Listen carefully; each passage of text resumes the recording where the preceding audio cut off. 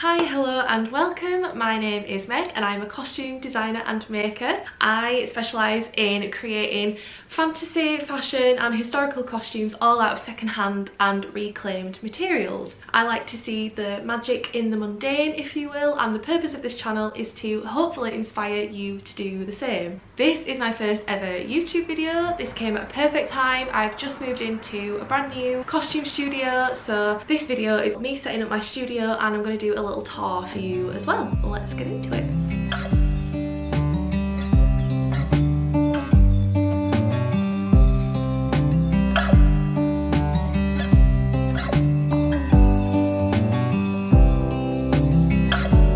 Okay, so some of my best friends have just got a puppy and I've not met the puppy yet, and apparently they're downstairs, so we must go immediately.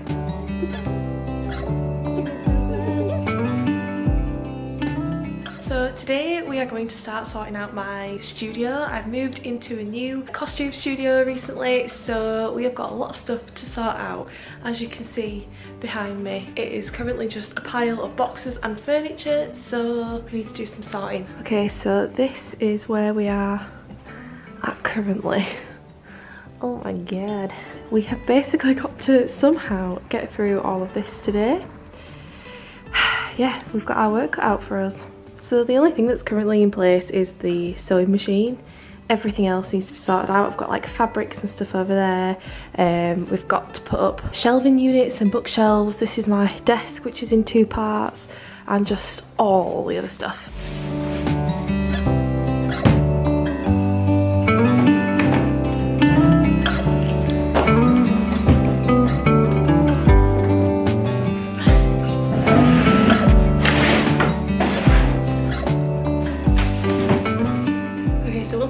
Quite exciting is that I've got my sewing machine here and my desk here, and because I've got this old office chair I can just slide between the two. Okay, so the next thing really is the bookshelves. So I've got a whole stack of dismantled pieces here and then other bits just like scattered around like here, so I'm not entirely sure where they're gonna go yet. I'm thinking on this back wall here next to the sink, that is actually a sink there, it's just covered with stuff. So once I've got those built, then I can actually put stuff inside them and hopefully that'll clear a bit more space immediately, so that then I can sort of start sorting everything else out. So that's the next step.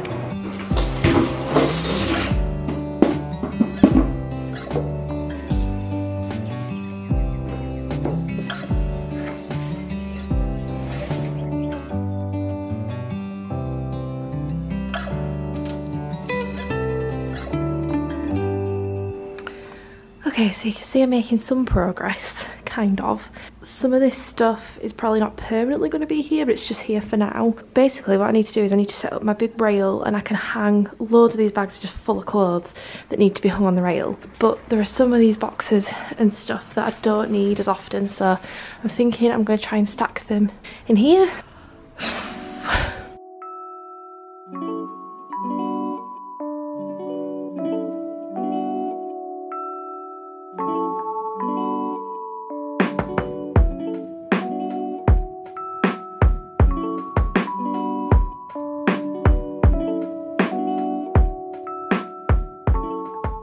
So it is day 2. We are starting to make some progress.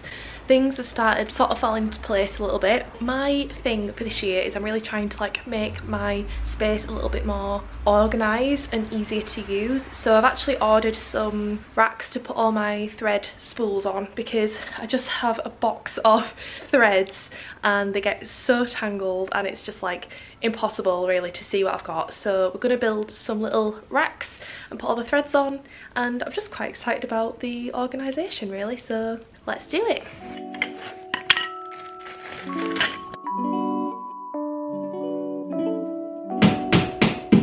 Okay, so I finally got my thread board up on the wall. They're a little bit loose, but there isn't like a built-in way to fix them directly to the wall, and also there are some electrics and stuff, so I just want to be careful that I'm not like drilling into this wall or anything, so this will have to do for now. But I'm really excited to organise all my threads because we've got quite a lot. I've got another bag here, so the plan is to do them colour coordinated, I think.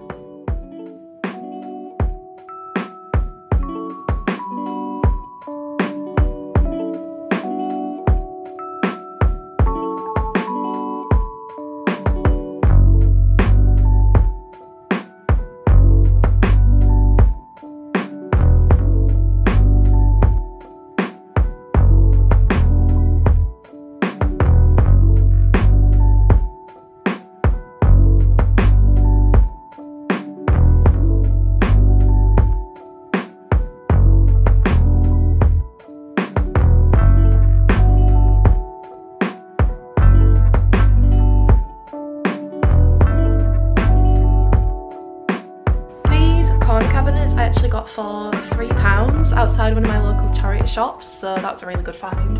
And then I've started organising everything into clear jars that I can see. So over here we have got vintage brooches, loads of beads, like I collect bits of broken jewellery because you never know when it'll come in handy. Then down here we've got my mudlarking finds, so I occasionally go and do a bit of mudlarking down by the rivers around here. You can find like Victorian pottery and loads of cool stuff, so all my collection is there. On that note, my great auntie was a seamstress and her mum, so my great grandma, was also a seamstress, and this was her sewing box. So I love that it's still in the family. I've tried to organise it, but yeah, so this is definitely one of my most prized possessions as well. I just love that it is hers, and I think she would be really proud to see that I am still using her stuff. Over here we have my lovely desk. I got this secondhand from Freecycle. I've actually put it out on the wall here so I can use it as a cutting table. It's a little bit messy at the minute, so I've got all my drawers organised. This is going to be my fabric scrap bin for recycling. So these are all my different threads. Pretty much all of these are secondhand. Occasionally I have to buy a new one if it's something specific, like a specific colour that I need, but most of these are secondhand. People have given me them, I've just collected them. Sometimes you can find bags of these in charity shops or vintage shops. And then up here, these bobbins up here, and some of them are still on here actually, were my great grandma's and came out of my great grandma's sewing box, so that's just like a little homage to her. Possibly the most important thing in here is my sewing machine. This is my pride and joy. My great auntie actually gave me this last year, I think it was. She doesn't really use it anymore, but she used to be a seamstress and she taught me to sew when I was a little kid. So yeah, this is definitely one of my most treasured items, and also the most useful as well, obviously. In this section we've got costume and pattern cutting books and sketchbooks, things like that. More sketchbooks here, and then this is my corset collection. A friend of mine actually gave me all of these secondhand bridal bodices. They were all like dead stock ones from this bridal shop. I think these are from maybe like the 90s or early 2000s. This collection comes in so handy. I've already got through quite a few of these. Okay, so over here I've got my headdresses, and then in this cupboard here we've got my domestic machines, so domestic overlocker, domestic sewing machine, and then I've got packaging supplies here, and then I've got other boxes of stuff, like you can see I've got beads and stuff in there. I've got headdresses and shoes and things. Oh, it's a heavy one. Art supplies. Oh god. So that concludes our video for today. I am re-recording this outro because the first time I forgot to say loads of important things.